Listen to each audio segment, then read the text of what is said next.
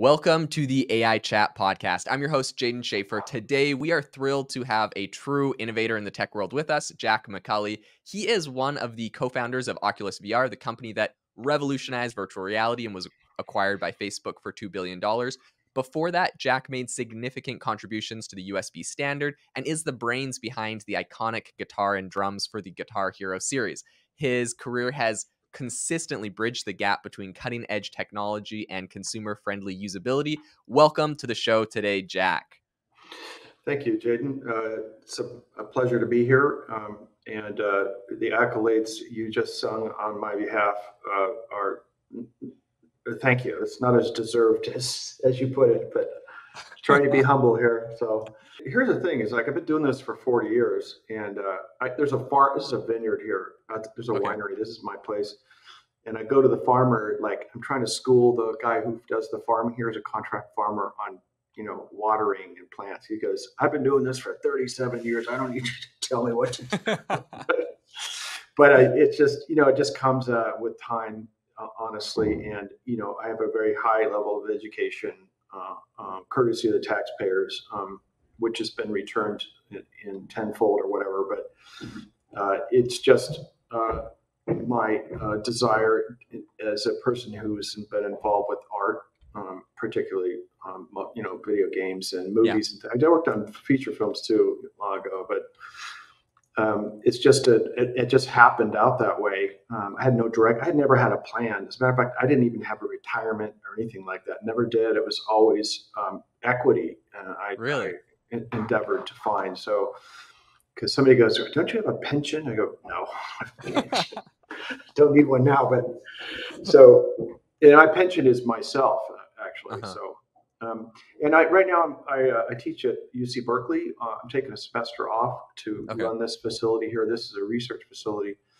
that I own, and I'm taking a semester off to do this and help run the vineyard. I'm learning a lot about grape growing, which I didn't even want to do. So, anyhow, that's funny.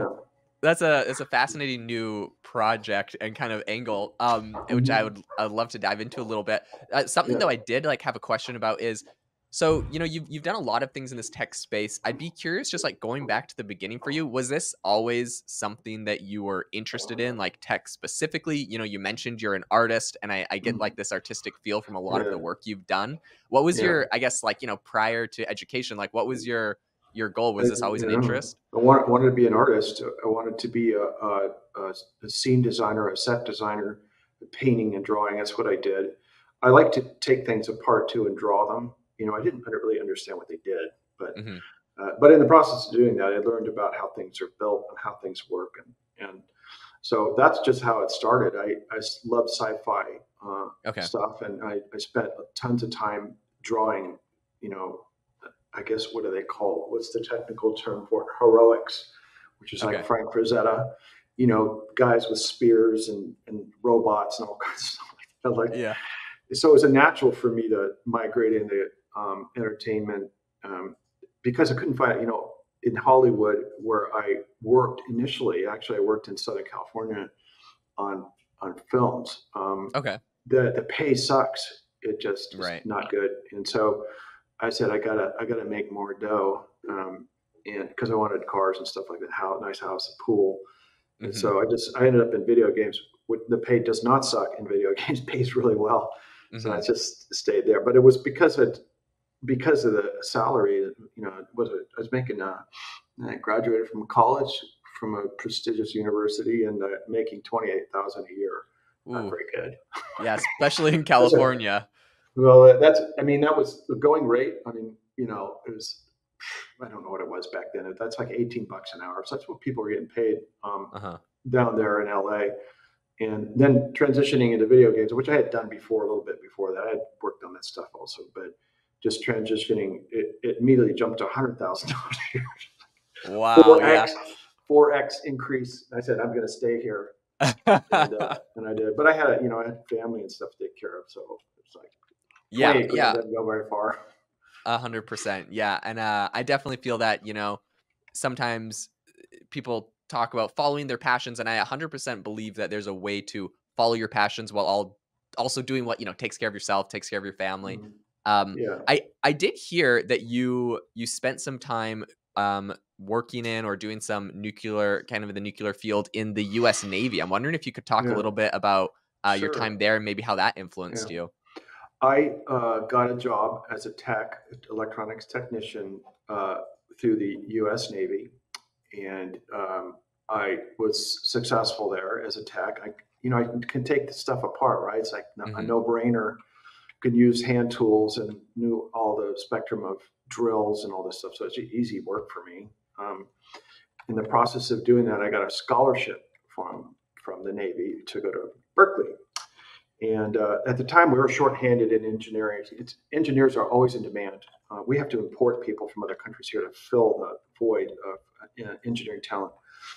And it hasn't changed. It was like that in the late 70s. Hmm. So I got a scholarship. What it was like, it's fun working on submarines. I worked in nuclear engineering. I wasn't, what we did at this base was refueling. We cut a hole in the top of the submarine, and I can't get into too much detail of that, but you replace the fuel that's in a nuclear reactor. Okay. So there's all kinds of test reports and stuff that needs to be done. And so I just migrated away from tools to more paperwork stuff. And working with an engineering team. This is a real live engineering team. Our nuclear engineers, electrical engineers, the engineering department at the shipyard, wherever. So upon graduating, I didn't want to be there. So I told them, even though I got a thank you for the scholarship, but I'm going to go work something else, do something else. But that's how I migrated away from that very quickly because I didn't really like it. But Okay. it was a job and paid my bills and I think what I was making back then. I think it was like $4 an hour. Okay. That's a pretty good wage. Yeah. $4 an hour, and I could afford a car rent. So, but they paid my tuition and full scholarship. So I got some cash too. But Okay. I had to work there. So that what it was like. For me, it wasn't what I wanted to do. I was a young guy, and it just seemed like I wasn't creative. Doing paperwork. I didn't mind the tool stuff. That was fun. The paperwork stuff, I didn't want to do that. So, Gotcha. Yeah. And it seems like that's kind of a trajectory I think you've followed in, you talk about the fact that you didn't necessarily have this like grand plan for everything you've been doing, but I feel like in the way that you followed your passions and not just because there was an opportunity, right? Like perhaps the nuclear thing had a good scholarship and a good opportunity and whatnot, but you chose to do what, really interested you. And I believe following your creativity and your passion is what's going to make you excel the most at what you do. And then you're able to excel. So you, of course, moved on from this. You talked a little bit about working in Hollywood and then working in video games. Talk to me a little bit about, what got you excited about video games and then ultimately why you decided to, transition away from that. Well, I never really transitioned away from video games. I don't do that anymore because I don't have a job. But I'm retired. I have a job at teaching and stuff like that. So Right. work in environmental engineering, electric vehicles, and things like that, which I like. But when like I mentioned, the heroics, that's an art form of art. Like Frank Frazetta, you don't know who he is, but he says he's an acrylic painter and he paints these macho guys with spears and Vikings and stuff like that. I just love that stuff. So I got a job at Kodak Research as a sequential logic engineer and programmer. So I was programming chipsets and things like that. I could do that too, and writing software mostly on a Sun workstation. And so they go, well, we got some work here on Terminator 2 and Dick Tracy. And are you interested? I go, hell yes. That Terminator is a heroic, kind of a thing, macho type thing. Yeah, of course, I love that stuff.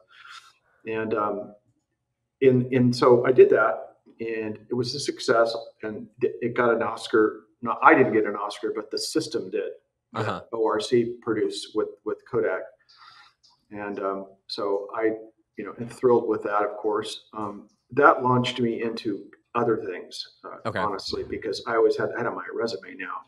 Even though I didn't have a resume, I'd say I worked on T2 and Dick Tracy and Edward Scissorhands and these other things. And that got my foot in the door for sure, because they want to hear about it. In an interview, if you say something like that, they stop talking about transistors resistor system. I want to talk about that stuff. So I would say that relationship I had with my boss at Kodak, who's a great guy. I stayed in touch with the guy for 35 years. He's passed away now. He's an old guy. Okay. He's also a PhD. He's a brilliant, absolutely brilliant guy. He got me other gigs too. That's how it works. I get one gig, and this guy goes, "Hey, hire that guy. He's pretty good. He's kind of a jerk sometimes. To hire him anyways." They hired me, and it's kind of the way it went down. And Oculus, right? Same thing.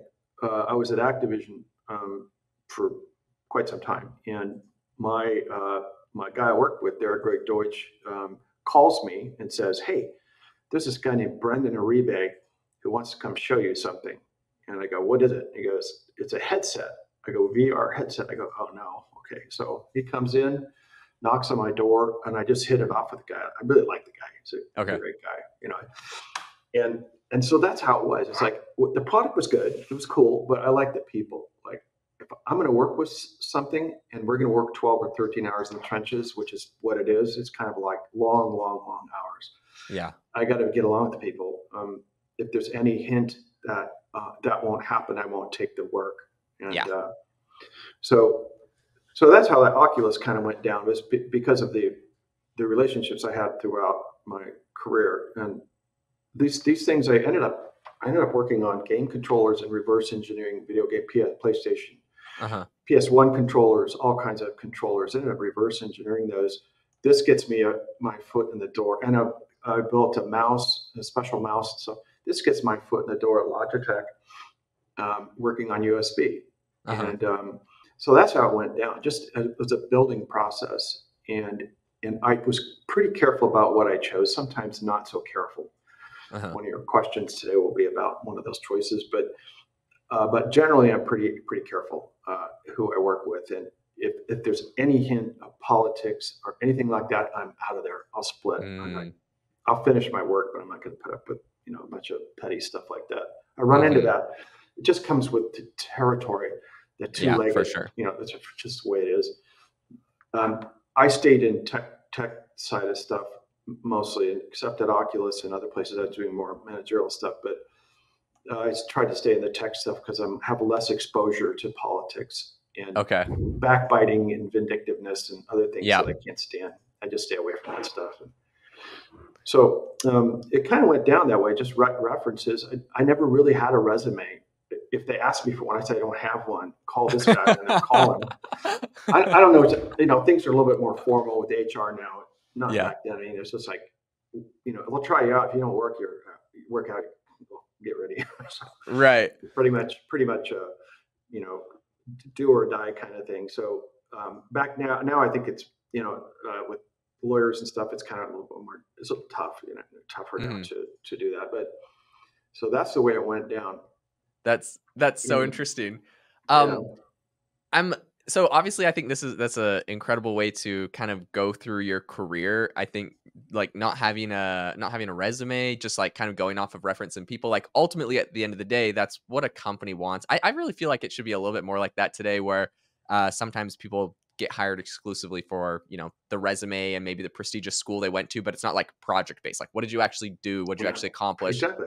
Like at the end of the day, especially for startups, it's like they need people that have actually done a thing that they can then carry forward into what they're doing. So, were you working at Activision before, like were you working on that USB before you were doing the Guitar Hero stuff? The USB stuff started in 1993. And I was living in Oakland, California at the time, and working as a consultant with Logitech. Some hardware engineer, as a consultant.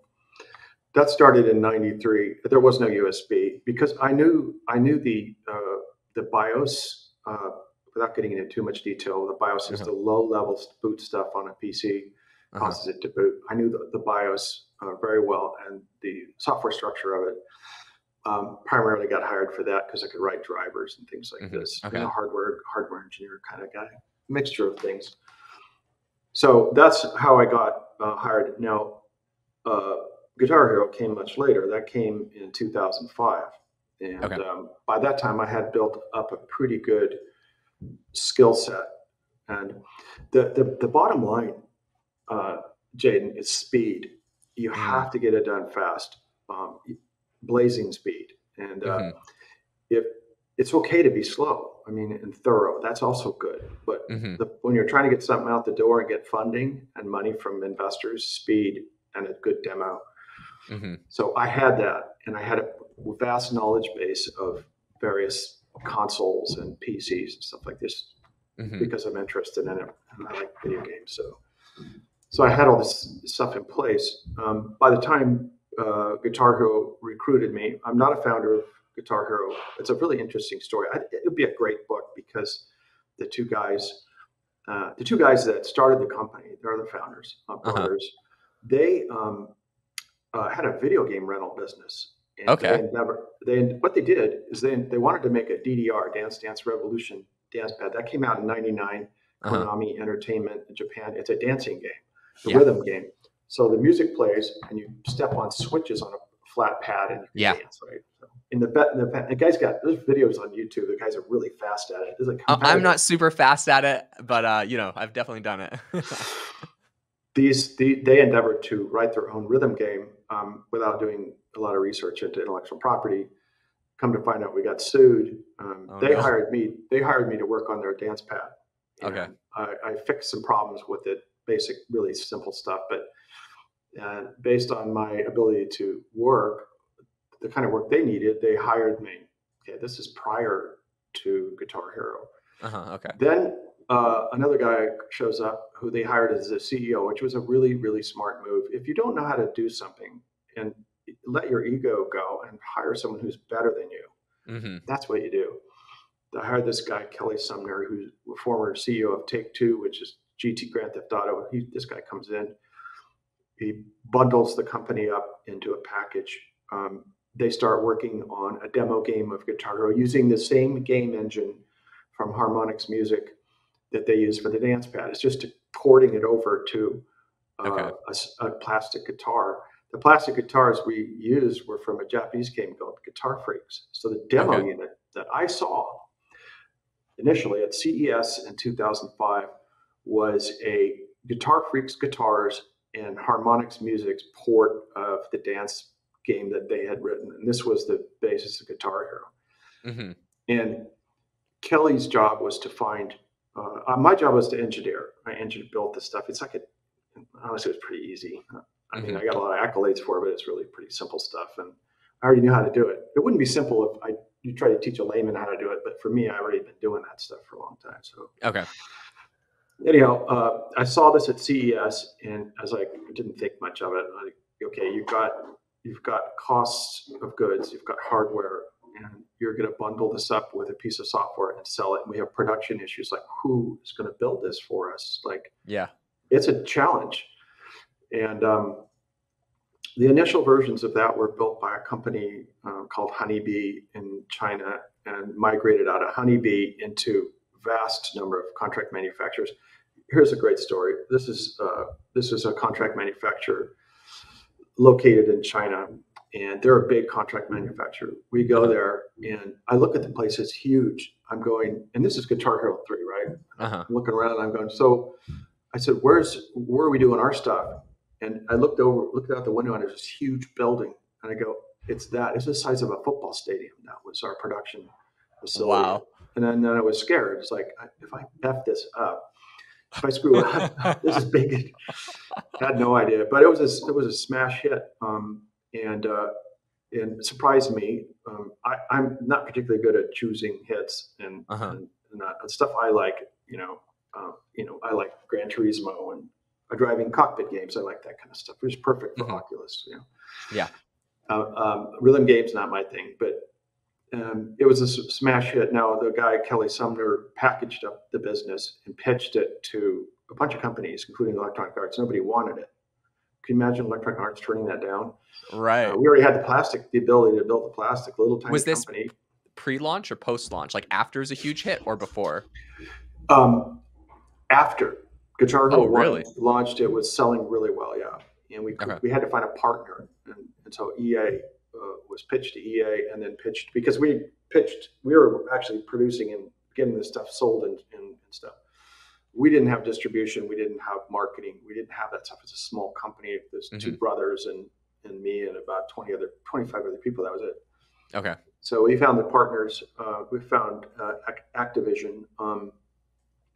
We had angel investors, people who were private citizens who invest money, maybe a friend or an uncle or something like that. We didn't have big investment, and I don't think that those two brothers had big cash. They do now, had big cash. So we were strapped with finding someone to fund it, and thankfully Activision saw what it was and was able to see through a lot of the problems, like production problems and cost of goods and all of that, and put it in the market. And mostly the distribution and marketing. It was everywhere. It was commercials on TV and everywhere. That's all them. That's their horsepower, right? It's the marketing part of it. Yeah. And so Guitar Hero 1 and Guitar Hero 2 sold well. Guitar Hero 3 did exponentially better. The total number of units is 64 million. Oh my gosh. It was the first video game franchise to hit 2 billion in sales. 2 billion. Wow. This is 18 years ago. Yeah. So it was the first one. And by then it had grown, and outgrown me. And, it's a huge company. Activision's I'm not saying it's a huge company, but it's bigger than Red Octane, which is the two brothers company. By that time it had grown so big, and it's beyond me to do, that's like me running Apple computers, company. I could beyond that. So I focused on the inventing part and intellectual property. And back to the Oculus story, this is how I met Greg Deutsch, who turned me on to Brendan. So I was working in the intellectual property department doing patents. I'm an inventor, so I do patents and stuff. And I know that world pretty well. So that's kind of how it went down. When it got big like that, as I mentioned previously, I kind of looked around and said, it's not what I really want to do. And I ended up getting out of there and taking a break for about 2 years. I didn't work really. I just did hobby stuff, Had you made like a decent amount from the company growing very big? Like, did you have did you have equity in it, or was it just like, your salary had gone both. up? Okay. So this is what I did. I had a relationship with a semiconductor provider. I sold pre-programmed chips is what my main business was. This goes back a long time, into the 90s. I would get a chip and I'd call it the PlayStation chip. And it could run a PlayStation controller. It was completely debugged. It looked exactly like Sony's PlayStation controller chips at PS1. That's what I did. I sold those, and I sold them to Mad Catz and PDP and Thrustmaster all over Europe. And so every time I sold one, they bought it direct from the semiconductor company. And the commission was paid to me by the semiconductor company. So they just placed an order. I got a commission check. Okay. Well, so when Guitar Hero came along, it's the same thing. It's like, I'll give you the chip. The pay sucked, quite frankly. I was getting paid $60,000 or something like that. I didn't care about that. All I care about is selling the chip, right? Okay. And all of a sudden, I'm getting these huge checks in. I'm talking because as the product is going crazy, you're getting all of the royalties off of the chips. That's amazing. Yeah. Well, okay, it is, but Activision view of that is that you're eating into our bottom line. Right. That's how they see it, and it's kind of right. That is true. I am eating into the bottom line, but they knew about it. I told you I get a commission. So that's how I made money. I also got stock options. I got a nice generous stock option from Activision. When the company was acquired, it was the key person, one of the key people there that was in the acquisition. They got me, and they got Charles and Kai, the two brothers, and Lee and some other folks that are working there. So that's the way the acquisition was written up. Now, you know what they paid for Guitar Hero? It's like 120 million. Now you hear about the Oculus's $3.2 billion acquisition, and they paid 120 million for Guitar Hero. It was an enormous hit. So wow, yeah, that's not much, right? And now these days it's not much. Back then it was pretty good. So the two brothers wisely invested their earnings on that, and I'm sure Okay. they're doing really well on those guys. Charles is the younger of the two. Charles and Kai. Charles got me a trustee gig at Berkeley. He's also a fellow UC Berkeley, as is those cool. guys, or alumni. You guys still friends to this day? I would say, when you work with someone and it's stressful, they don't call it friendsness. They're not your friends. Your friends are away from work and your buddies, Yeah. But when you're not working with them, you can be friendly with them. I would put the current state of our relationship as friendly. And I know his wife, Charles's wife, Lillian. And Kai is a little bit more quiet and reserved than Charles. Charles is boisterous. And so Charles is a good guy. He really is. I mean, look what they did for me. I mean, how can I criticize them? They were always generous with me. They're very generous people. I would say that was the case. Mm-hmm. Just didn't think about trying to help people out. And I remember also that it's like they were driving their mom's car. They're young guys, right? It's like, I'm not sure that's exactly true, but he's driving a gray Mercedes, and it's like turns out to be his mom's. But they all kind of live in that same area. They live up in Los Gatos now. Okay. That area, but they're good guys. And I have to say, every time I pulled out of one of those things, I kept to maintain the relationship. I call people, not so much Oculus guys, but because I'm not working anymore, right? Mm-hmm. Right. No one's going to hire me now. I mean, I could, but I'm not looking for a job. But I always call people, call them and say, "Hey, man, how you doing? What are you guys working on?" Or something like that. They won't tell you sometimes, but I'll tell you, this is what I'm working on. That kind of stuff. Or let's go get lunch. Go meet them for lunch. And that pays off in spades because whatever difficulties you had at working with someone get softened a little bit. Right. So, right. I would say in terms of Oculus, it was a good experience for me. The product, I said publicly in 2019, it's not going anywhere, was kind of right, but I'd say that every time. But it was kind of right in some ways. It has not, mostly because, Facebook Meta, right, is a social media company, advertising company, sell ads, right? They're not a video game company. And it seems to me the proper thing to do would be buy a big studio and have them work on the game and stay out of the way. But that's not the way it went down, apparently. And it was very dictatorial and top-down driven, which doesn't work. I tell you this, you work at a studio, there's really creative people there, and you just got to get out of the way. You may not like what they're doing, but you just got to let it go and not say anything. And that's what I learned. And if you do that, it works much better. And that's not what happened with Horizon Worlds and Meta. It was just a kind of a personal thing, I guess. When you'd gotten started with Meta, so you took a break after Guitar Hero for a little bit. Then you had someone come in and show you the Oculus. When you gotten started, was it kind of that small studio vibe? What kind of attracted you to actually working with them? Yeah. Well, they didn't have a office when they first started. It was probably Brennan's house, and we didn't have an office. Those guys working. I think Palmer was living in a trailer out in front of his house. That's what I heard. I don't know if that's true. And Nate Mitchell was working for Autodesk. He wasn't even there until later. He didn't show up till later. So it was very small. And quite frankly, they relied on me. They were relying on me to produce. See, they had a Kickstarter. I don't know what that is. But a crowdfunded thing. And you just did it to get attention to the product. And they did Nate and Brendan, mostly Nate, did a really beautiful job on it. It was professionally done. We had a movie crew in. It was filmed not here, another place I had. You filmed it. They had a movie crew in, had all this stuff, and then when I saw it, I go, "Oh my God, that's really, really good," and it got a lot of attention. And they built the story, Palmer Luckey story, based on Oculus. It's a great story. He's an 18-year-old guy, and he's built this thing in his garage, and how fantastic it is.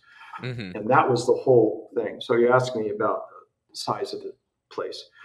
Now, if we had proceeded forward with the core team, Mike, Nate, and some other folks there, myself, Brennan, Palmer, and tried to sell that to a Facebook, Mhm. What would you do if you walked into, like a dusty shop garage and you saw those people sitting there? It's not impressive, Right. right?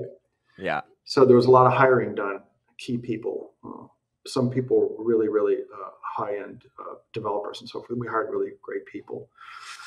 John Cormack and other folks hired, and this gave the impression that we were serious. And Mhm. we decorated, we rented at least 2 floors of a high-rise in Orange County.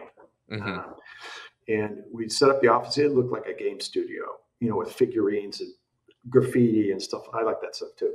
Yeah, yeah. So it looked like a dev studio. So when you walk in there, let's say you're, I don't know, a guy that runs a social media company called Meta, and you see that, they're serious. Yeah. And if you're not in the video game world, first thing I want to see, let me see your demo. Let's see your stuff, right? Yeah. That's the first thing I want. I don't care about that other stuff.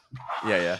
And so we had to have this presentation in order to get someone to be interested in buying the company, because Mhm. without that, they're just going to see 5 dorks in a garage, kind of like deal. And it's just, and so again, that's not what I do. I'm the tech guy, the technical Yeah. guy in production. It's I can make stuff, but I think that was what really carried it forward and got people to believe it's a great experience. You put it on, and the visual part of it is very, very good.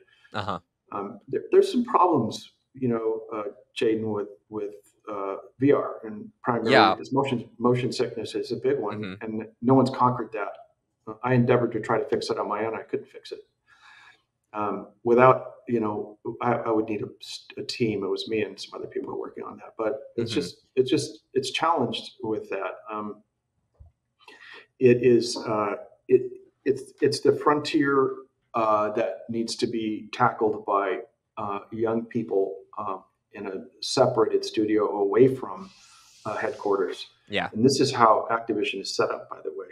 Really? Never, yeah. You go to the office. It's a building. It's a nice building and stuff. There's not that many people there. Mm. It's not big. But Okay. the studios, Neversoft, and so on, are set up as separate entities, and the Activision Mhm. people do not go there. They're a separate thing. It's an artistic endeavor.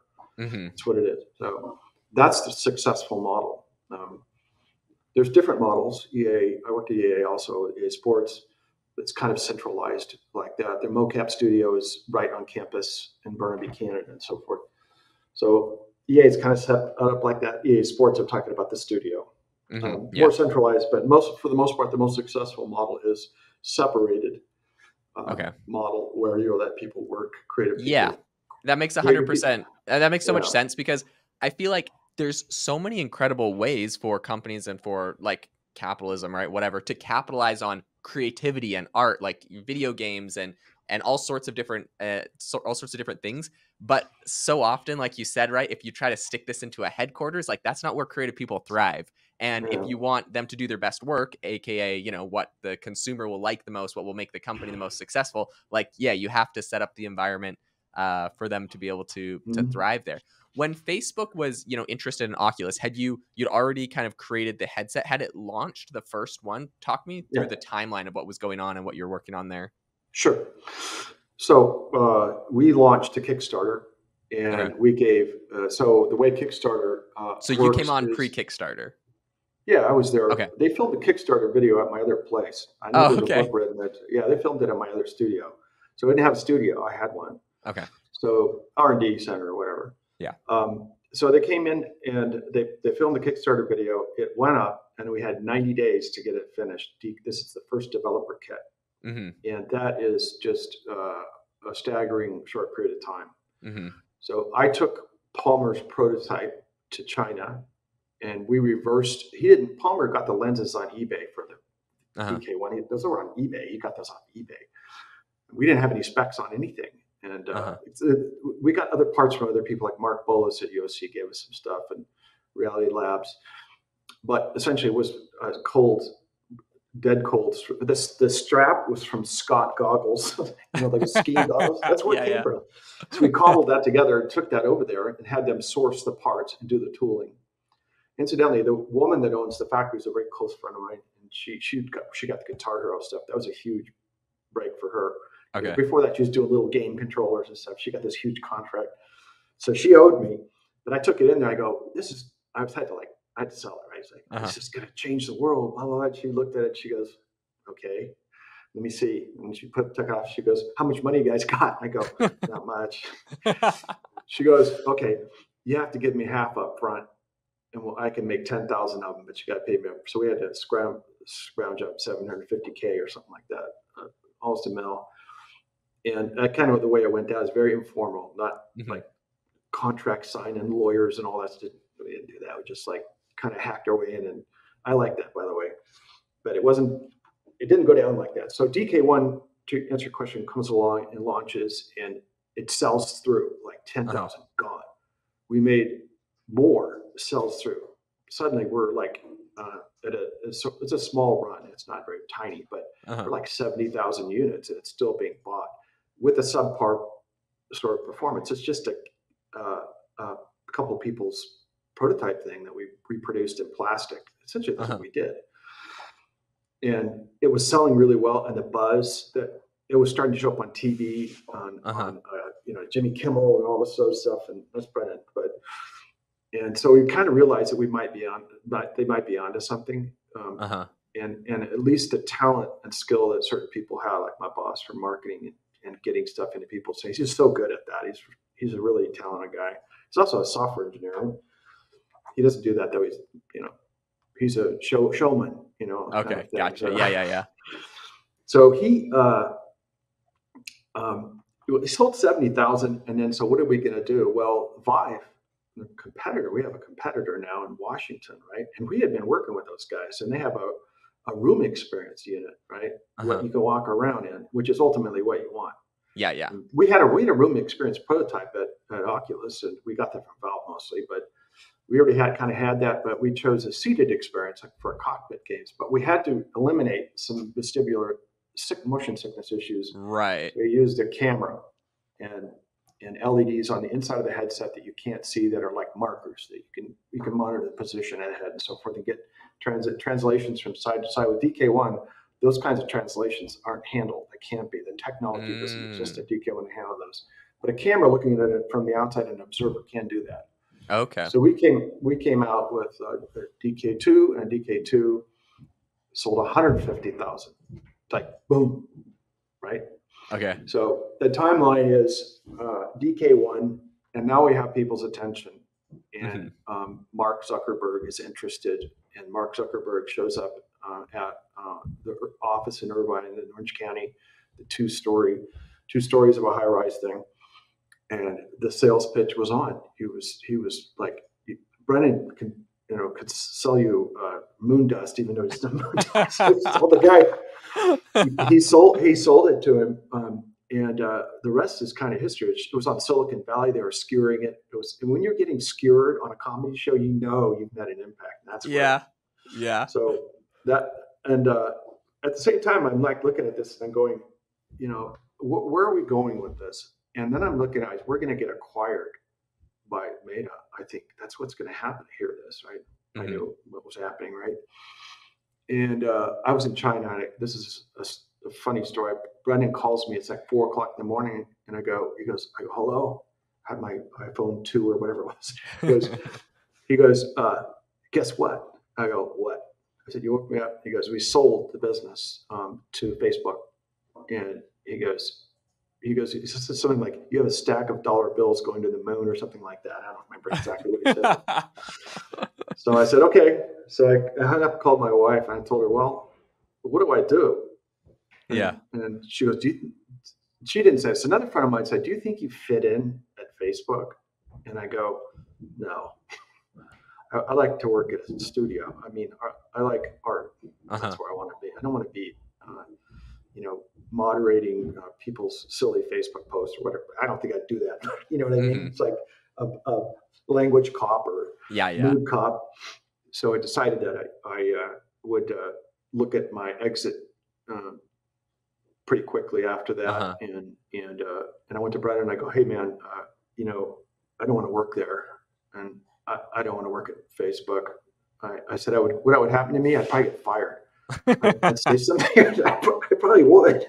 No, I wouldn't get fired, but I would probably say something or do something, and be unhappy. And I Yeah, don't want to be yeah. unhappy. So, and he goes, okay, well, he talked to him. And he comes back to me, he goes, okay, you can leave. I was like, with your money. Now, most deals like this, you have to stay there for 5 years. Right. Yeah. Yeah. And it's risky because if you get fired, that's your competition. You could lose a portion of that. And so I looked at that and I go, well, if I go there and they fire me, I could lose. Why don't I just take it all now? That's kind of Uh-huh. what I was thinking at the time. And so he granted me that. And the rest, I bet that's 8 years ago or something. And 10 years ago since we formed the company, coming up on 11. Mm-hmm. And 8 years, is that true? 8 years since exit. Yeah, I exited in 2015. You know, when I go to Facebook and I look around the building 3, and there's like beanbag chairs on the floor and a desk that you sit across from. So it's just, I don't like that. I mean, I got to look at the guy all day long and like lay around on the beanbag chairs, an old man. And I didn't see anyone there that was older than me. I would be the oldest person there. Maybe the cook. There was a guy in the cafeteria that was like the chef. He's cooking their vegan specials or whatever, and he was about my age. I go, man, I won't fit in here. I can tell, it's just. And what would they do with me? I don't know what they would use me for. They need Yeah. a hardware engineer. But I will say this: the Quest was a fantastic piece of hardware. They do a really good job on that, and it took a long time, but it's really, really good now. It's is it perfect? No, it's not perfect, but for $350, it's pretty good. I know that price point is hard to beat. Yeah, come on. And I mean, looking at like what we're seeing with Apple coming into the space, do you feel like that's validating to the idea? What, like, I would just love, I know you don't have a crystal ball, but like from your view of the past, like, how do you think Apple's new headset's going to play into this pricing and all that, Well, I know the people who are running the headset program at Apple. The guy that's running it is entirely competent and a really, really good engineer. He's the VP level guy. And I know him really pretty well. They tried to hire me or recruit me, but I think the problem I faced at Facebook would be the same problem I'd face at Apple. It's just not for me. So, I think it's great. I think it's expensive. It costs as much as a car. And in Mexico, I live there a little bit. I got a house there. The wages are low. And but people have a mobile phone. I'm looking at it going, so the phone's $400 and you make $2,600 a year. You go, how does that work? That's an expensive item. Well, they have a payment plan, right? And you pay for the hardware as part of your monthly payments and so forth. So it kind of works. They can make it work. They have to hold onto the phone for a long time. But the utility of a phone is obvious. I mean, you need one. Yeah. Do you need a VR headset at the same sort of utility level that you need a phone? I would say no. VR headsets are for entertainment. Granted, the phone is for entertainment too, but I would say that they're going to be challenged. Now, Apple has got the GDP of Mexico almost. I think that's true. Now, don't quote me on that. It's the company is $3 trillion company. It's got can they afford to have one fail? Yeah, sure. Big deal. Try again. Try something else. But whatever they do really well. I think, in my view, their stuff. I'm not an Apple PC guy. I don't like their computers, but their phones are great. I don't like Android. I like Apple. So it's my preference. Whatever they do well, and it's high quality and it works. I mean, how many times, ask yourself, if you have an Apple, how many times does it reboot or crash? Almost never. Yeah, and that's that is true. Myriad of applications that they didn't write running. Yeah, it's a testament to the quality of the engineering that went into it, and they've always had a good engineering there. So, but they can afford to take a hit. Can a smaller company afford that kind of a hit? No. Let me tell you what I think. If we hadn't been acquired by Facebook, we would have failed. The company would have folded because the cost of goods. We didn't have an application for it. We didn't have any games. Then had a couple small things, demo games and stuff like that. But we didn't. So what were people using it for? Like those early, ones they were buying? Well, we had developers. People were writing content around it. So we got some of those, right? The DK1 is Developer Kit 1 and Developer Kit 2, CV1, Consumer Version 1, so forth. So we had developers that were developing content around it, but there was no major application for it. Mm-hmm. And interesting, when I got the Quest, when I first got the Quest and put it on, I didn't know. I thought the games were kind of a dud. Okay. They're kind of weird. Yeah. There was like a disco you went into. I mean, what are you supposed to do? What's the strategy? Your game's got to have strategy. It's got to have. There's got to be a social component. This is the new part of gaming. Like you're playing against people all over the world. But Right. what's the goal? What goals do you have? Is it to conquer the hill, the fort on the hill, or what are you trying to do? Or shoot the tanks? Right. There's no goal, and I just didn't get it. And you have Beat Saber. I mean, it's an arcade-ish game, and you can play that for 20 minutes, but they don't have a long-term play application. I love the idea of the metaverse. I think that's a really cool idea. You can have your own currency. Yeah. Robots, I mean, you can have your own currency. It's a land you can go visit, and you can have your own lifestyle. You could be better looking than you are. You can have Ferraris, all that stuff. You have to earn them. I think it's a great idea, but the execution, because Facebook is made us not a video game company, didn't happen. Yeah. And had they farmed their stuff out to a dynamic studio, bought a studio, and gotten the hell out of the way, it would have had probably a different outcome. They needed a killer game with it and a creative game. So they didn't have that. And how much visual stuff can you do? Okay, the spaceship blew up, and Star Wars, the guy falls out of the spaceship, and come on, so much of that you can. It's like, okay, it's great visuals, but what do I do now? So that's my take on it. One other thing on that, what do you think? So it's like pretty commented on when Apple kind of launched their VR headset. Yeah, the thing looks super high end, super high quality. Mm-hmm. Apple makes great things, so they have that reputation. But it was noted that they didn't mention like games at all in their headset launch. So do you think that's gonna hold them back? Like, isn't that a big part of adoption of these VR headsets? What is Apple's okay? Apple sells entertainment. They have iTunes. Yeah. And now they're starting to get into feature films. They're getting into content for their hardware. If they could come up with a game or content for it, I don't know what that would be. One of the really good ideas I heard, and this was attempted, is like if you wanted to go to a sports venue and you want to sit on like a Jets game or something like that, or Niners, and sit on the 50-yard line, you could sell that ticket to 100 people and have them put the headset on and watch the game. Right there with people right next to you, real people. And people are working on this, with 360 cameras and so forth. They were thinking about this. I think that's a great. I would like to do that. I'd like to go to a Niners game or Jets or something, and Patriots and sit on the 50-yard line. That's great, and pay $20 or $50 or something to watch 3 hours of football. Yeah, that's something that I would enjoy and do. So this is the thing, is like they just haven't.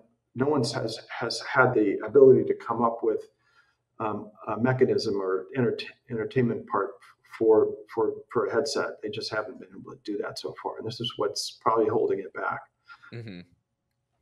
Granted, there are vestibular issues also. So this is why a game where you walk around and you're wearing the headset doesn't really work very well.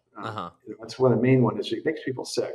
And I don't get sick from it. I've been staring at computer screens for 40 years, but a lot of people who don't do that put it on and they go, "Oh, I don't feel well. I feel dizzy."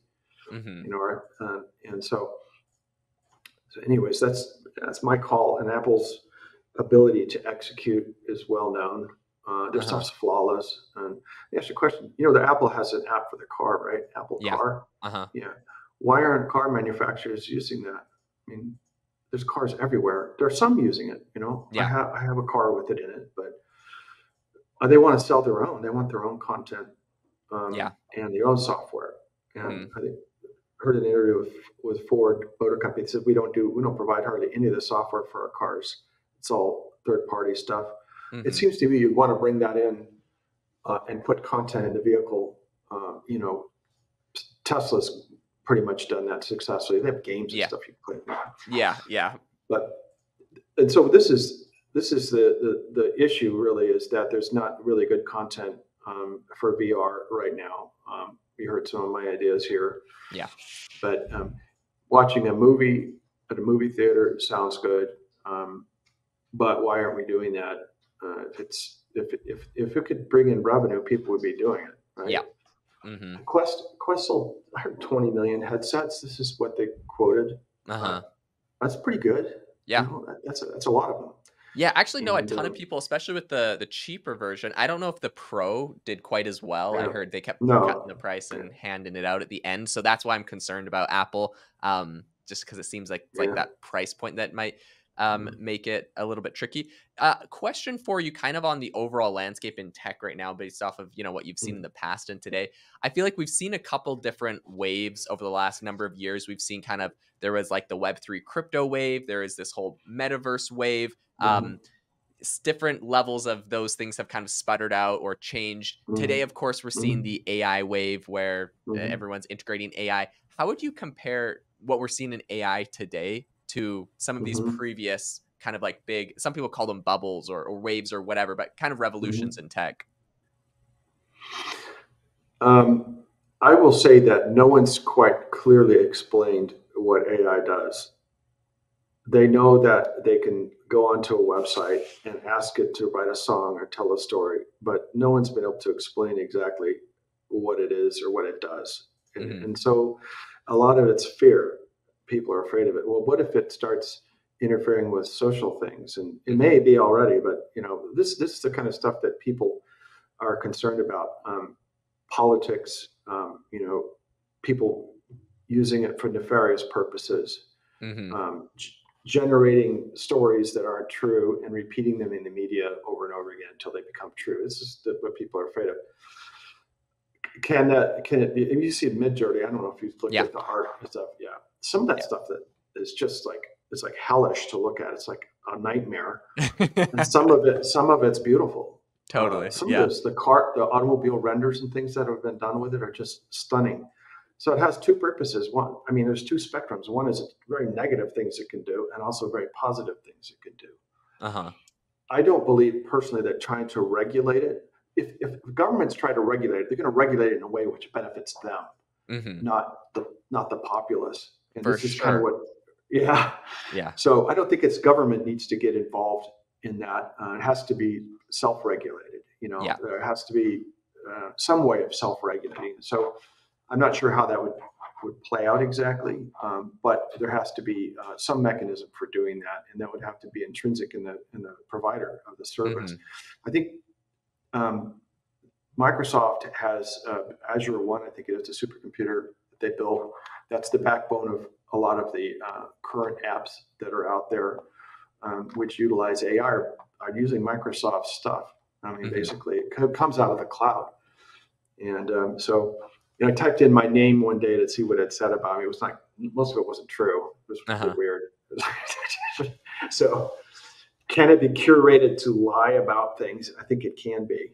And then so what I did was I injected false information into a Wikipedia page and then ran it again. Now it's giving me the stuff from the Wikipedia page. So it looks like it goes to Reddit and Wikipedia to get its stuff. So.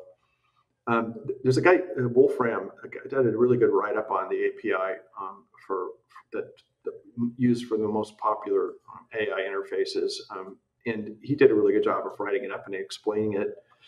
And I recommend people to go there. So very interesting. I would also be curious to hear your thoughts on, so of course we're implementing AI. Do you feel like this is a little bit more perhaps like hype around AI? Do you think that it's as impactful as perhaps we're being told? Do you feel like it is less impactful or more? Like, for example, we have people like, Sam Altman saying we're going to start doing universal basic income soon because AI is going to essentially replace most jobs. Do you see that being the case in the future? I think if you're a writer or an actor, that would be something you'd need to worry about. I don't know how AI would replace a person who does podcasts. Perhaps it could. You're to be honest with you, you're very good at this. I've been through a couple podcasts, and you obviously have a talent for it. I appreciate it. There's things it can't do. Can it treat people's medical conditions? Maybe symptomatically, it could, but it can't do surgery. Right now, it can't do that. Although they have the surgery robots and so forth. It can't drive a Formula One car very well. So a lot of things it can't do. Can it write scripts? Can it write jokes? It can do that kind of stuff. Yeah. Yeah. But it's kind of this. Yeah. Can it write songs? Yes, it can write. I used an AI app I mentioned, but to write a song just to see if it could write. It was pretty good. It was a country western song. Really? So, yeah, you just write a song about a puppy, and it'll write the song about a puppy. So country western, and so it can do that kind of stuff. I think you're onto something there. I don't know that a universal basic income is the answer. You think that you just have to reskill yourself. Can AI be a roofer or plumber? Can't. Can AI fix your car? No, it can't take an engine apart in your car. Can it frame a home? It can't do that. Maybe those will be the high-end jobs, Yeah.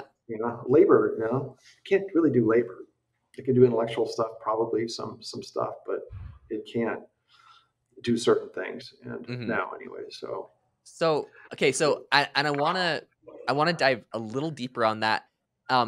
So for example, for the podcast, I actually, prior to starting this podcast, actually made probably like 10 podcasts which were completely written by and spoken by AI, and they became incredibly popular. But I also realized that those podcasts had a hard time converting listeners to like followers. And so when I started this podcast, of course I had that background, and I'm like, oh, maybe I'll do an AI podcast and just like make a clone of my voice and then use that. But I came to the conclusion that you actually need like a physical person that makes mistakes, that says that messes up. Like as AI becomes more prevalent and like everywhere, people aren't going to want to listen to what is like a perfect, like they want mistakes. They want like a little human error in it. So anyways, that's with the podcast thing. But my question on like plumbers and roofers, this is something that I'm like a little concerned about. So Tesla right now, of course, they're making their Tesla humanoid robot. There's others.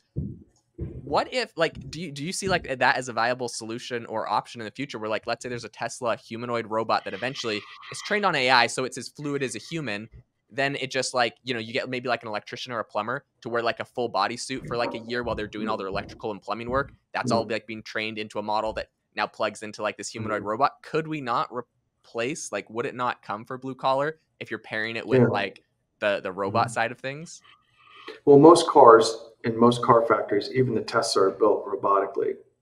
There's the assembly and so forth. Not everything, but that replaced human beings and it replaced union workers. High-paid union jobs. So, I suppose that could be the case. But there's so much like decision making and that you need to do when you're doing a repair. Like, oh, you look down and there's the floor's rotting below. Oh, I have to go to Home Depot and buy parts from Home Depot to fix it, whatever. There's just so much decision making and expertise level, and it's really hard to. I mean, you can get some expertise stuff in AI, I suppose, but just knowledge, just experience is just not there. And so, I think it writes a great country western song, maybe, but can it change the light bulbs by looking up at it and knowing which ones are bad? Maybe. I don't think so right now. But if I were a script writer or someone in Hollywood, I would be concerned about it. You could create an actor who doesn't exist. Yeah. Not a real person. And it's so good. So good. It's uncanny. And just sit there and tune it until you get it to do what you want it to do. Look at, examine an actor's face and see how it behaves. And so, there's certain areas I think that it could, warfare also, being able to, here's the thing. This is a great, just let me digress a little bit, talk about warfare, because this is something that I've thought about. Right now, you can have a drone go in and do an attack, right? Yeah. And 30 or 40 years ago, you would have to have a person go do that. Yeah. The commander, who's a human being, would have to say, Sergeant, take 3 of your guys out there and then destroy that, whatever it is, pillbox, let's say. But what's running through your mind is the commander's like, I might get these guys killed. I mean, they could die. Well, how am I going to feel about that, right? Yeah. He's a human being. Of course, he's going to feel bad. With a drone, you're not thinking about that. You're just going to attack. Yeah. So it brings a whole another level of danger in warfare, of escalating it. Because you're not risking people. You're risking a piece of hardware. Yeah. So where am I going with this? I think that in terms of AI, we have similar types of issues like that. I mean, a nefarious person could construct a political dialogue or something like that, because it's just a robot doing it. Yeah. And by your example, doing the interview with an AI, Jaden Schaefer, would be, I mean, you're not really risking anything. You're risking something for yourself, but you could have I guess where I'm going with that is just like it removes a human factor. Decision making is based on, and warfare is based on, a lot of it's just how you feel about lives. A general doesn't like to send people to their death, for sure. But, young men, and now I mean, you've probably seen some of those videos from Ukraine where they're dropping mortar rounds on. I mean, it's just, oh man. Yeah, that's rough. And I think also something like touching on that is like, it's kind of sketchy to me, like AI and warfare, because you look at different countries and they have different military doctrine, right? Like, for example, we've seen Russia is typically more willing to, like in an invasion, lose more of their troops, per se, in certain maneuvers. And there's just different countries that have like a different value. And if they're training their own AI models, integrated into war, it just like, I don't know, to me, it just feels kind of gross. Mhm. But I mean, even for you, I mean, this is probably something you've thought a lot about, right? We have really big AI being integrated into weapons with like Palantir, for example, or even, right, one of your previous co-founders, Palmer, right? He's working on Anduril, Yeah. right? And I'm sure like he has some, I've seen just recently, he unveiled like a autonomous, drone airplane. This stuff is all getting AI integrated into it. Yeah. Fury, rather. Yeah. I don't know I can't tell you everything, but I've been approached by the Air Force to help them with stuff, and Right. I'm a little bit on the fence on it. The problem with me is that I don't want to have a job right now. Although I would help them against the government. Yeah. I don't know to which level in that product that he has AI integrated. He says it's completely autonomous. Maybe. I mean, that's a lot of hardware to try to get done. He's been working on 5 years, 6 years. It seems like a lot of stuff to get done in a shorter period of time. I'm always wary of announcements like that. It's like, what does it really do? So, but I don't have a lot of comments on what his stuff it does. I'm skeptical. A lot of things I hear when I hear announcements like that. If it's that good, you don't say anything about it. Yeah. It's like, interesting.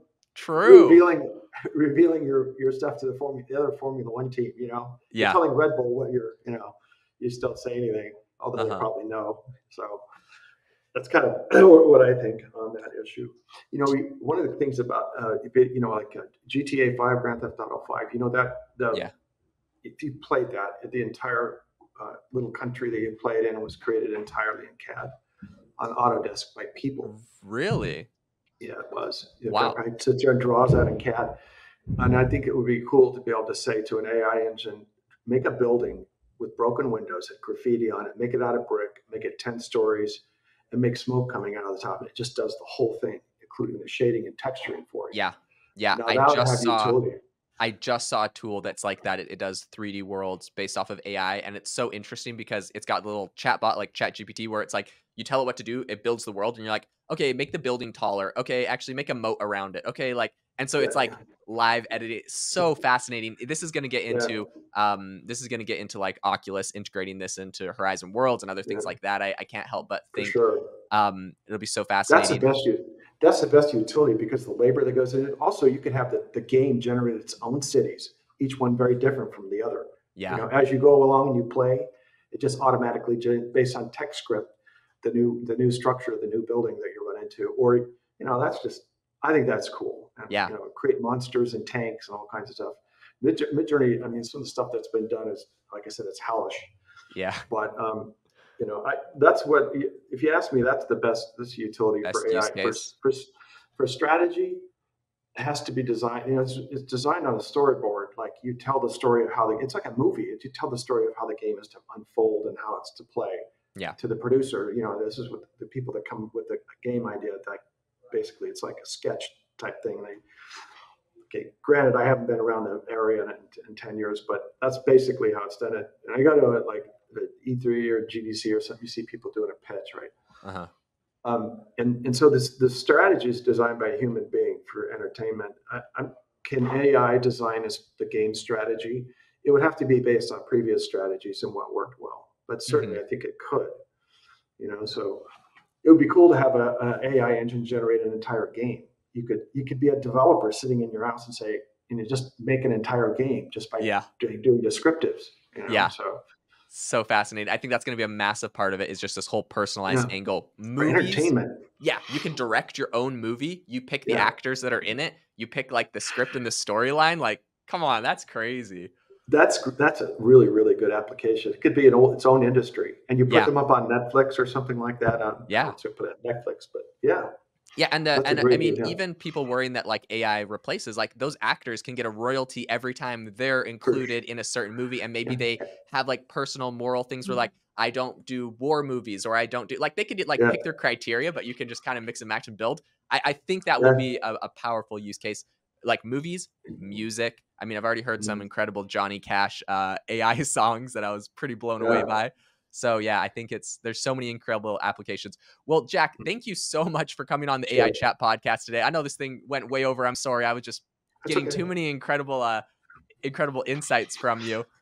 But if people are interested in reaching out to you and finding more about what you're working Yeah. on, or anything else, what's the best way for them to get in contact with you, or see some of the things you're doing? Uh, Probably through my assistant. The problem with me is I don't answer my emails. I see them go by and I go, I'll get to that, and I never do.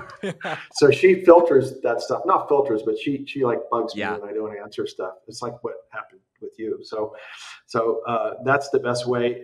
And also LinkedIn. Reach out on LinkedIn. I have Okay. someone help me with that. So, yeah, it's been a great talk, and you're really good at this. I was pretty impressed. So thank you. Well, it's been amazing. To the listeners, thank you so much for tuning into the AI Chat podcast. Make sure to rate us wherever you get your podcasts, and have an amazing rest of your day.